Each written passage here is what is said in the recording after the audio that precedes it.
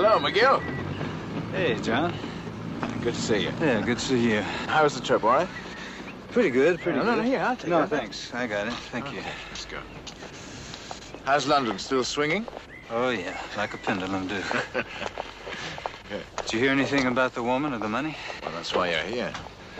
What about Laporte? Where's he? Oh, he's down here in the car. Come on. Oh. And this is Mr. McGill.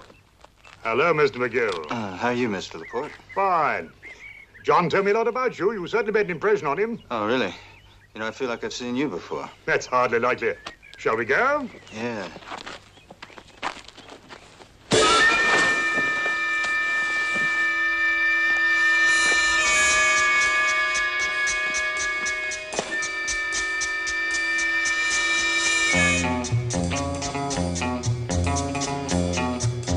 We can go now, sir. Right. Be quiet. Quiet as death.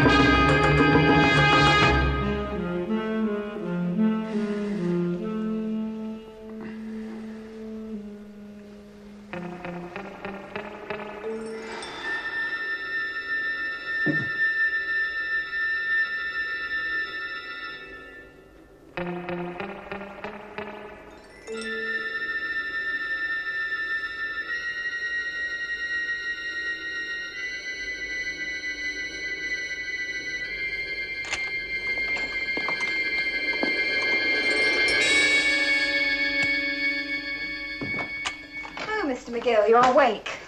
I hope you slept well. We weren't sure if you liked tea or coffee, so I brought you both. Who are you? And where am I? I'm afraid I can't tell you anything. I only work here. Well, where's my suitcase? Where are my clothes? In the closet.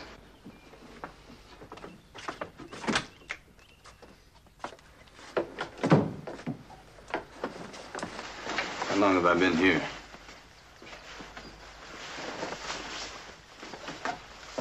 Where's Laporte? Laporte? Forget it.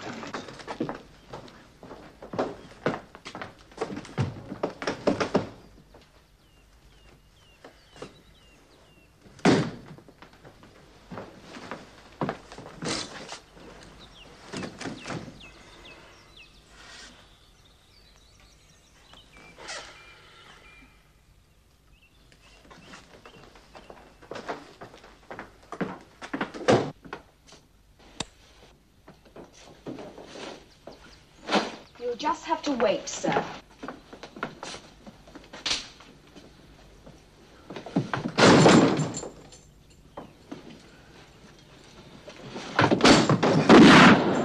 Please don't be hasty. I can kill you if you force me to. What's going on here? Oh, I know we've behaved unpleasantly, but we don't wish to cause you any injury. We simply have to preserve our security arrangements. After you. What happened to the deal you described in London? That's off, I'm afraid. But we have something better for you. Perhaps, McGill, on your usual assignments, for which you are paid, what, 300 a week, plus expenses, there's no need for security arrangements. But you're about to be offered something in the neighborhood of $50,000. $50,000? That's right. Are you interested? I'm fascinated. Now, who does the money come from, you or Colonel Davies? You recognized our Mr. Laporte. A little too late. Oh, that was fortunate for you. Now put this down. Please.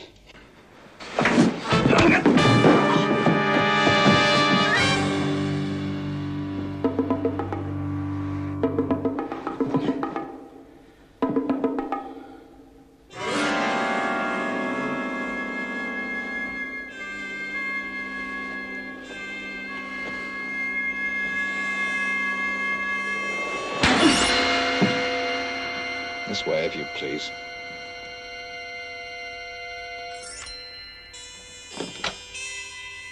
Ah, McGill. Come along in. Who do you want assassinated? Why do you say that? Well, what other job pays $50,000? Would you kill for money? No. We wouldn't ask you to. This really isn't a job as such. It's more to the nature of a service. Funeral service? How good is your memory, McGill? Oh, it's just about as good as it has to be. Can you remember, say, New Year's Eve, 1962? Yeah. What did you do? Got drunk? How well do you remember the last few summers? It's not worth that much. What about 1958? Wasn't that a $50,000 summer? You were working for American intelligence then? I was. You were stationed in Central Africa, small country, called Equala. Really moved around. That's the summer we particularly want you to remember. Her name was Marion. Don't be flippant. You did work with American intelligence. No need to deny it. And you were stationed in Equala. It's a matter of record. Never. And the proof is you recognize me. I saw your photographs. Everybody has. You were president of Iguala before the revolution. Revolution? No. Conspiracy. And you should know. I repeat, $50,000. Look, fellas, what exactly am I supposed to know about 1958 in Iguala? Everything. John, you've just gone to a lot of trouble for nothing. Perhaps you need a few days to think it over. Will you show our guest into his room, please? Think about the money. Perhaps your memory will improve. It won't. We'll help you.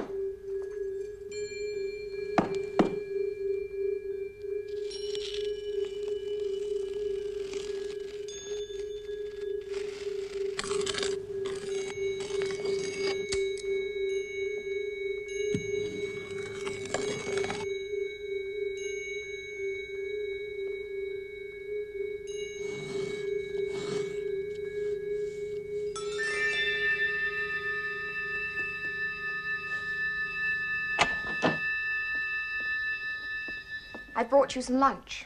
I thought it was evening. You were mistaken. When do they open the shutters around here? When there's something to see. Do they trust you with the key to this place? No. How many of them are there? I don't know.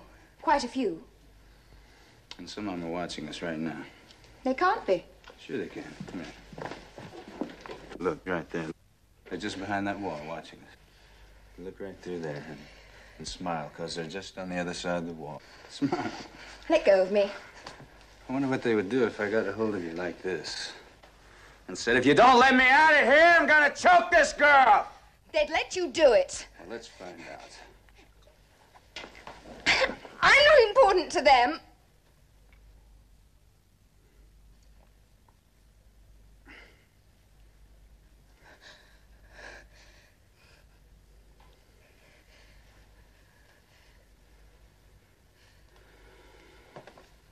Wait a minute. I'm leaving. Oh, you're gonna have lunch with me.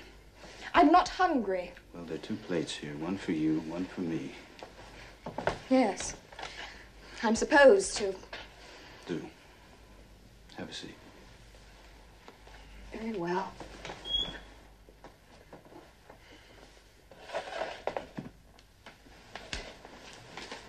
Go ahead. Come on.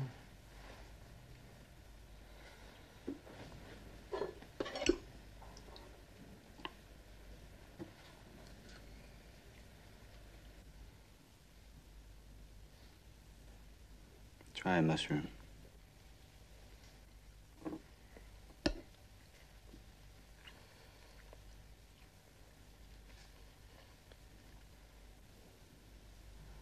Little steak.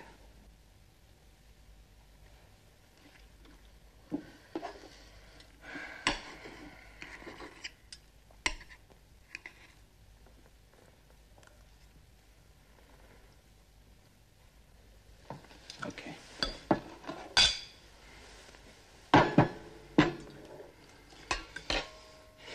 What's your name? What's the difference? Well, I just don't like to strangle strangers. Judy. Judy. Anybody ever tell you you were a gossip?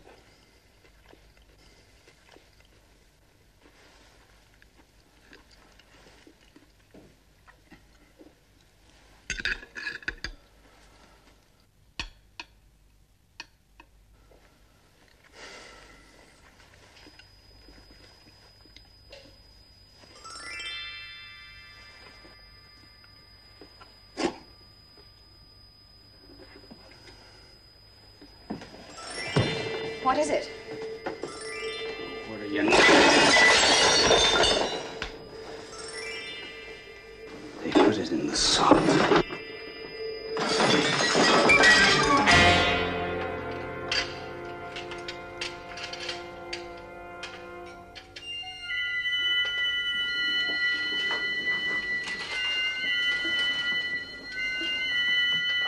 Lie still.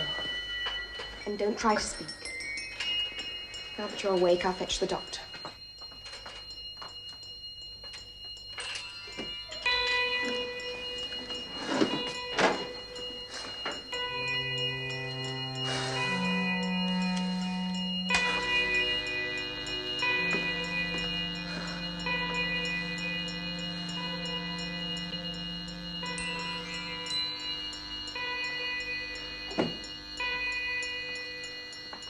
Very sick, Mr. McGill. But don't worry, we'll soon have you on your feet again. All we need are the right drugs and a little cooperation from you. You'll be out of here in no time. Thank you. And you do want to be out of here as soon as you can, don't you? Get out of here. Your cure requires a little information. A little information about Equala, Mr. McGill. About Equala. Equala. Equala. Equala. Equala. Equala.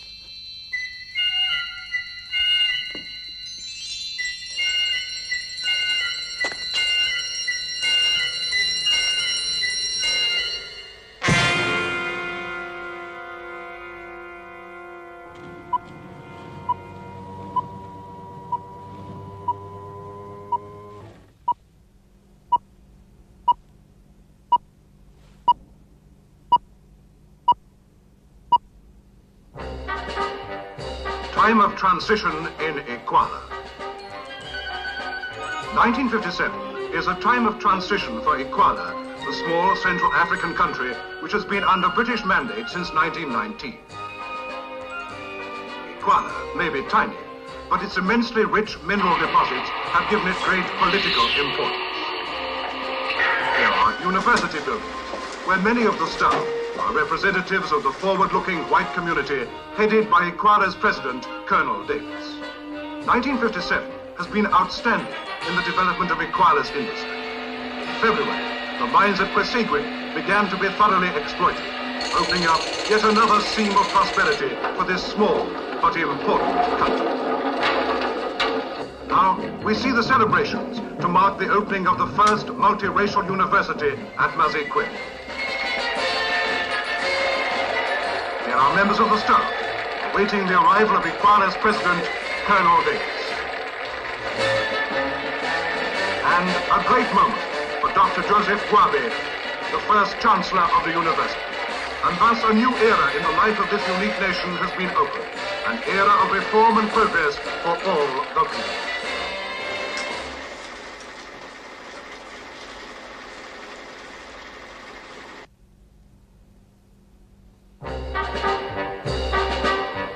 Time of transition in Iguana. 1957 is a time of transition for Iguana, the small Central African country which has been under British mandate since 1919. There's an ever-increasing educated African population. Here are university buildings, where many of the staff are representatives of the forward-looking white community headed by Iguana's president, It's a bit loud, isn't it? 1957 has been outstanding in the development of Iguana's industry. Yes, we have to turn it up after each showing. Otherwise, having seen it for 30 or so times, McGill might begin to lose interest. Would you report to Father, please? He wants to see you. Certainly. Take it up a notch, Bill.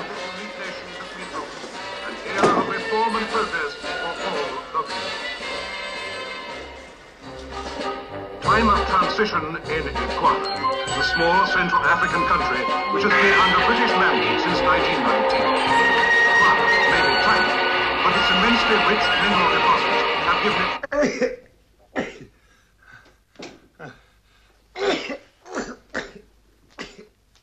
Do you want your tablets? No.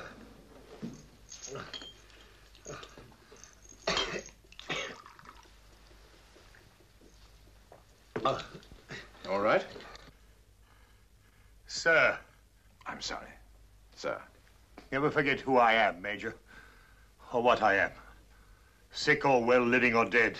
Never, sir. What about McGill? Oh, he's on schedule, I would say. Any sign of a break? No. Perhaps we should wait. I think not. The fear is building up in him. What we've done so far must be taking effect. He's no weakling. And precisely why we must go ahead. If we don't, he'll adjust to the present pattern. I want another opinion. Well, my results have always been satisfactory to you before. Your results have always been based on my judgment. Stay here. Sir? But its immensely rich mineral deposits have given it great political importance. There's an ever-increasing educated African population. I didn't think I'd find you here. University buildings, where many of I the keep staff hoping he'll give you what you want. Is what we're doing absolutely necessary? Yes. But in the end, he still may not help us. You will. We're asking him to betray his country. No, only to tell the truth. But he's suffering. We suffered. We were imprisoned, humiliated, threatened, beaten, and exiled. Do you remember? Or have those years at school away from me softened your recollections? No. Can you save your pity for yourself? It's only 2 days. But he's changed. In what way? He's afraid. He tries to hide it. But I can tell.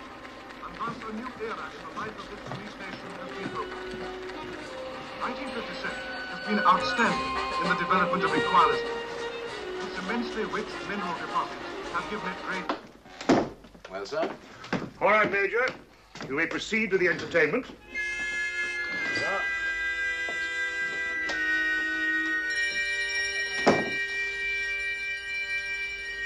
Take your time, by all means, Mr. McGill. Eating is to be enjoyed. All of life is to be savored.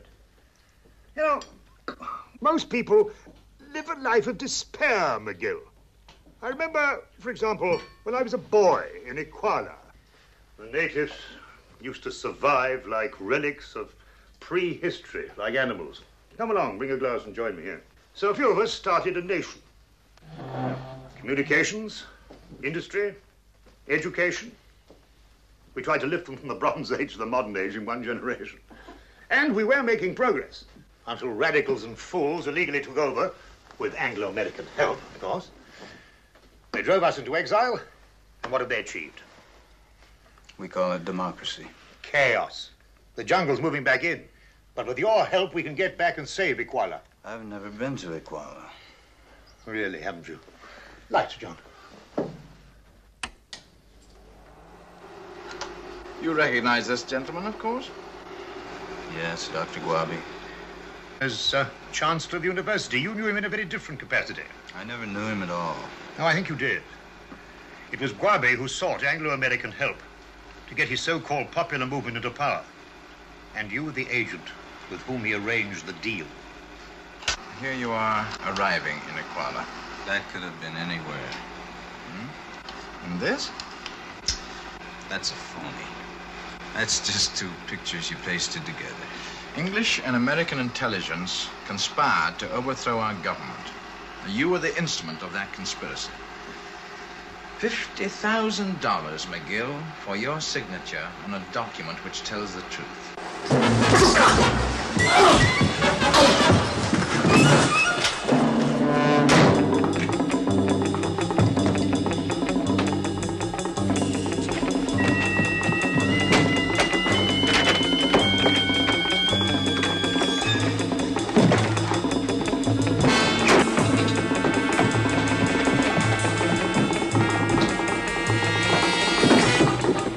Time of transition in Equala.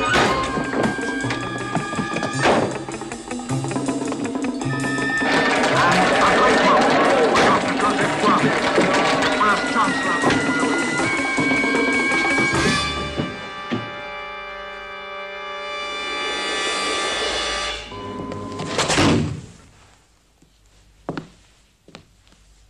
Where's my bed? Where's my stuff?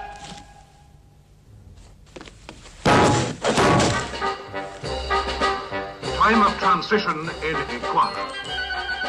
1957 is a time of transition for Equala, the small Central African country which has been under British mandate since 1919.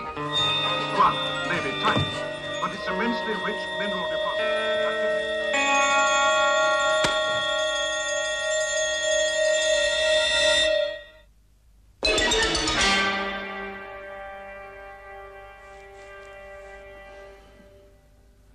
McGill, wake up, wake up.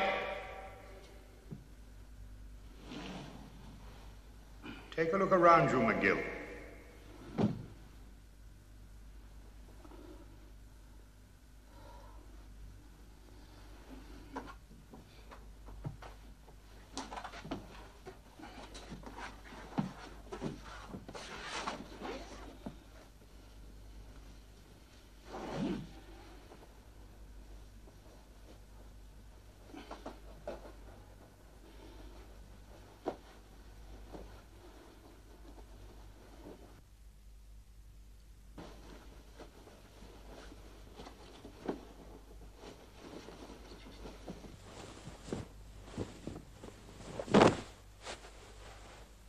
How long is it since they took the bed away?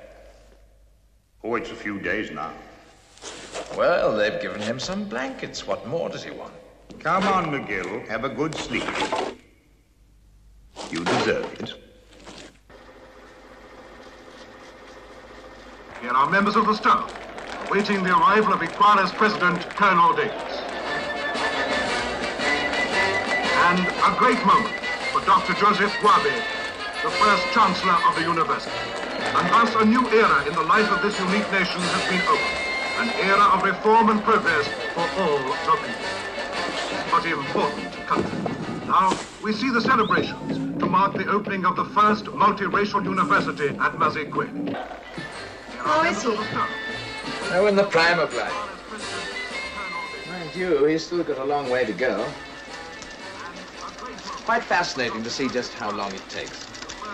It doesn't fascinate me. Oh, my interest in this question was aroused a long time ago. We were dealing with vicious terrorists. Plastic bombs on crowded buses, you remember? When we wanted information, we had to get results quickly. Like this. Oh, no, we used simple electrical gadgets. Everyday household articles. Bottle, box of matches could do the trick. We didn't have sophisticated equipment then, but believe me, we got results. I'm sure you did. I was only obeying your father's orders. And now? Still obeying them, just as you are. We're not doing these things for amusement, but only to achieve something that we both believe in. Well, I'm sure that'll be a great comfort to McGill. Hey, give him a reassuring smile next time you bring him his tea. Tell him it's all for a good cause. Everywhere, the mines at Kwesegwe began to be thoroughly exploited.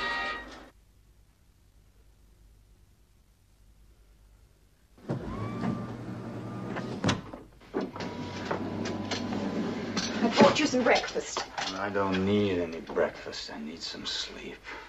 At least have a cup of coffee. I don't want it. Just take it out of here. Get that stuff out of here. Go on, get out of here. Please listen to me. Things are only going to get worse if you don't give them what they want. What difference does it make to you anyway? What do you mean, what difference? It'll help Colonel Davis get back to Equala, and that's all that matters now. And it doesn't matter how many people he hurts getting back. The people want Colonel Davis. Oh. It's England and the United States who are... That's baloney. Don't you know that's all a lie? I just don't want to see you or anyone else suffer. And what are you doing here with these people? I appreciate what Colonel Davis has done for Equala. He hasn't done anything for Equality. He's only done it for Colonel Davies. That's all he cares about. That's not true. My father has given his... So he is your father. Okay! I'm gonna kill her if you don't get me out of here!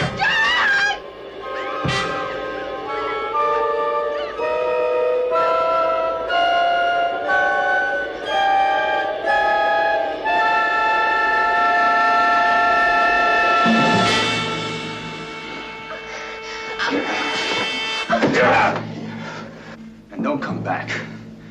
Because I might do it next time. No. You wouldn't. Get out of here. Get out of here! Get out of here! Get out of here! But why didn't you stop it?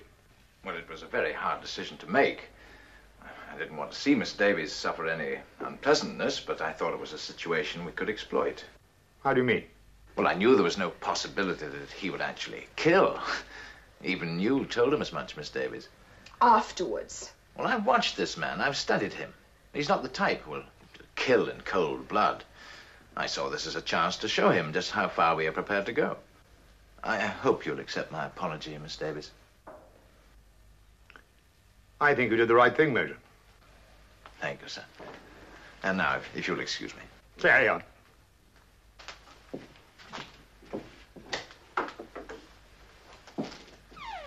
You let him get away with it. I trust his judgment implicitly, and I want you to do the same. He wasn't exercising his judgment. He was enjoying the situation. I've watched him, I know.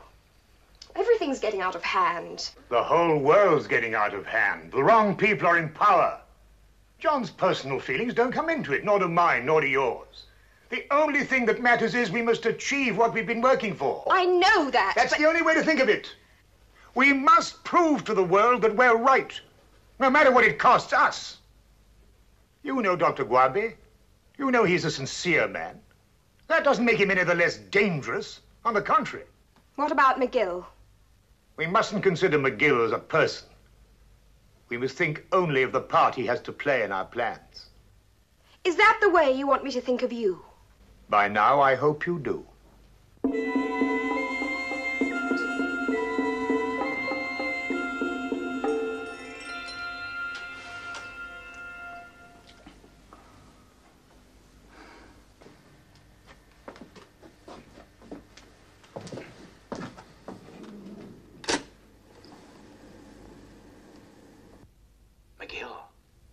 McGill, there's something you should know about Davies. He's crazy, McGill. He's quite insane, poor fellow. It's very important for you to know this. You see, he'll never let you out of here. You don't think you're the only one, do you? Don't listen to this nonsense, McGill. Colonel Davies is as sane as you or I. What could he possibly gain from keeping you here indefinitely? Mark my words. He'll only keep you here as long as he thinks you might be of use. I don't want to know about Davies. They'll keep you here forever, McGill. Take the easy way out, McGill. To live. That's the important thing. August, September. Promises, McGill. Just empty promises. May, June, July. Colonel Davies isn't so bad. He's only fighting for what he believes in. What does he believe in, McGill? January, February, March. No one knows. He's insane, I tell you. Insane. August. Insane. Think of the money, McGill. The money. The money. The money.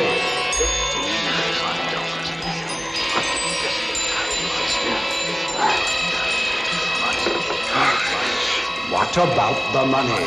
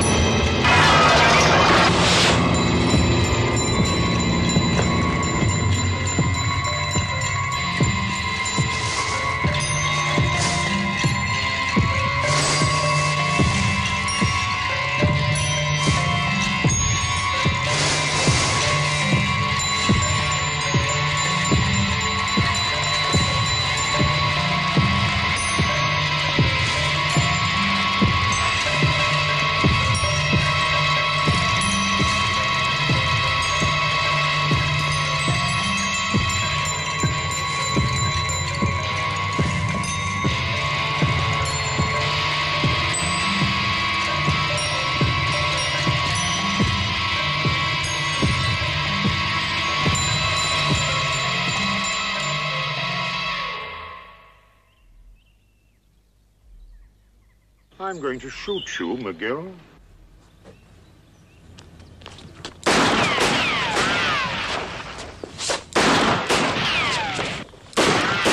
I'm going to shoot you, McGill.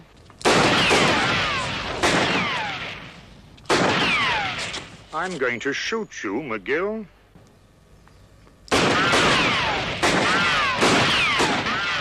I'm going to shoot you, McGill.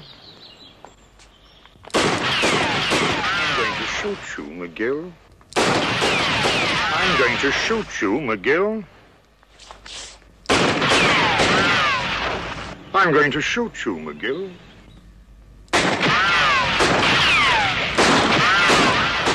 I'm going to shoot you, McGill. I'm going to shoot you, McGill. I'm going to shoot you, McGill. I'm going to shoot you, McGill. I'm going to shoot you, McGill.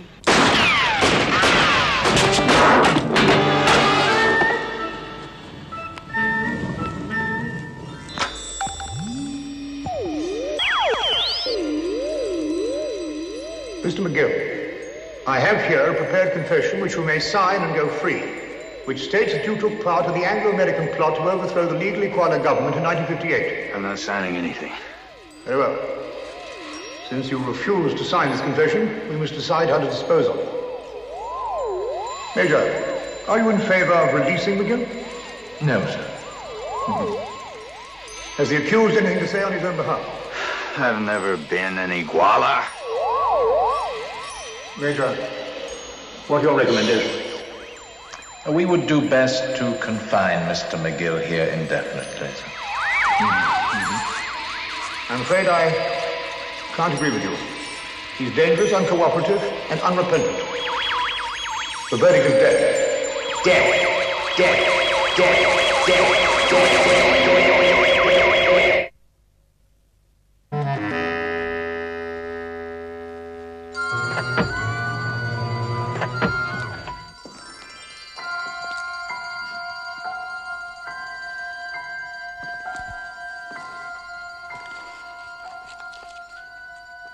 Cigarette? I get a match. Mm-hmm.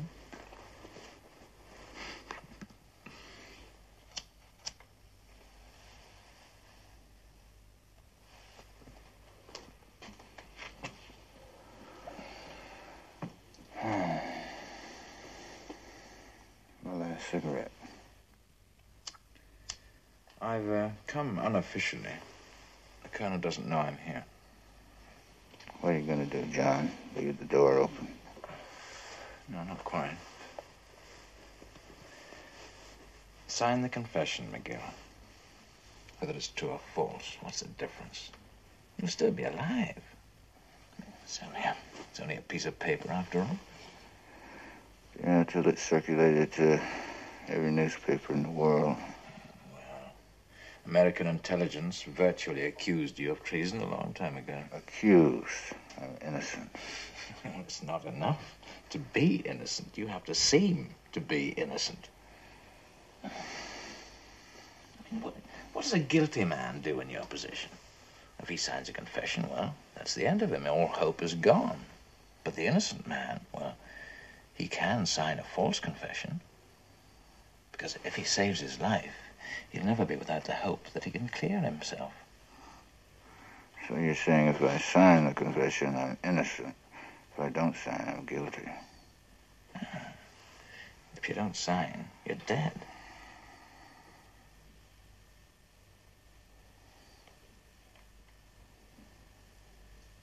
Well, how long do I have to think about it? Well, just about as long as it takes to walk down the corridor.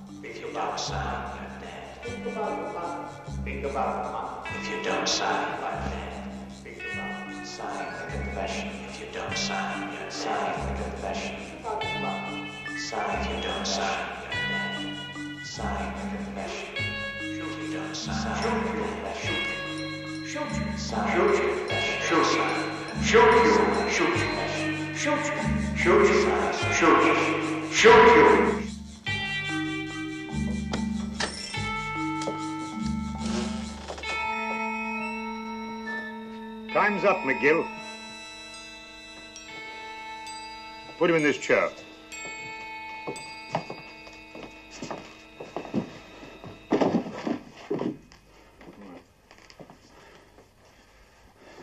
I'm going to shoot you, McGill.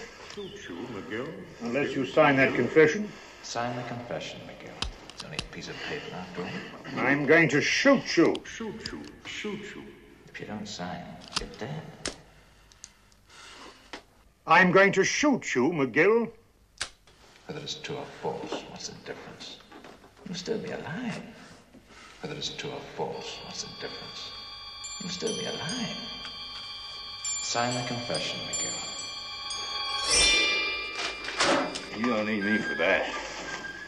You could afford that. Now, why don't you shoot, Davies? What do you really want?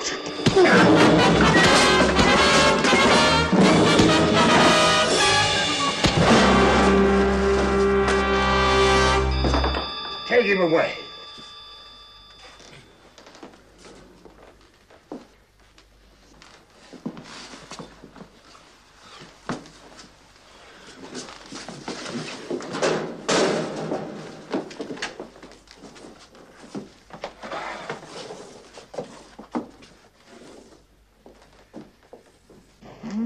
That's interesting. What? He's taken the paper knife. Good. Now it only remains to make an end of this business. Or rather, a beginning. Everything arranged? Yes, apart from removing the props, furniture, partitions. Mm-hmm. Are you certain McGill is ready? I'm quite certain. And you, sir? Yes. I'm ready.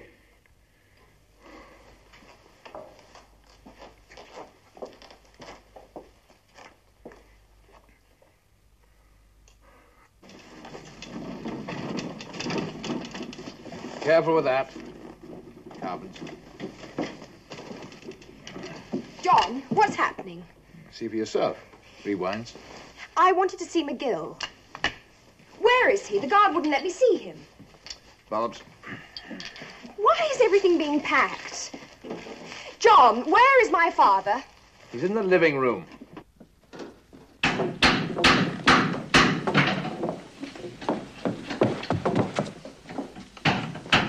Dad, what's going on? Our work here is nearly finished. Has McGill signed the confession? He'll do what we want. Then you'll release him. You must go now. Your ticket to Geneva and your luggage are in your car. John will join you in a week or so. Where's McGill?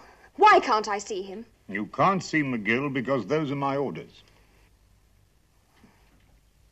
I want to understand your orders. I want to do whatever you say. But I must have reasons. Iquala is going to have a civilized government again. That's reason enough for everything. Goodbye, Judy. When will I see you? I'll write to you. Now, go to Geneva. Forget McGill. Please, Judy.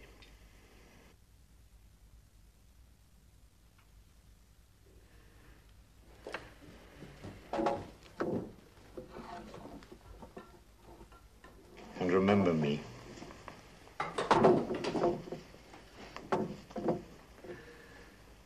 Ah. Where are the documents? Policies, stocks, numbers of Swiss bank accounts, addresses of our friends. They're all in there. Yes, I see. It's an enormous responsibility. You can rely on me, sir. Mm-hmm. Oh, when you get to Geneva, would you give that to my daughter? Are the men nearly finished? Yes, everything's in schedule, sir. Well, goodbye, John. Goodbye, sir.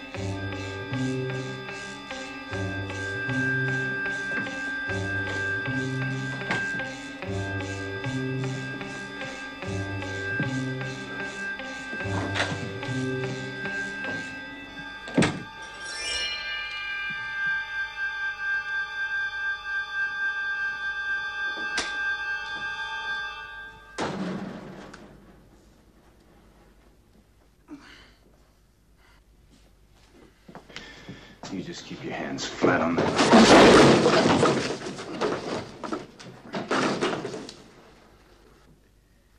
Well, shoot. Why don't you shoot me, McGill? That's what you want, isn't it? That's what you want me to do. You want me to kill you so you'll be a martyr. And it'll prove that there was a conspiracy against you. Why, you crazy. I'm not crazy. Just a man ready to die for his country, as you were, McGill. Drop the gun, McGill.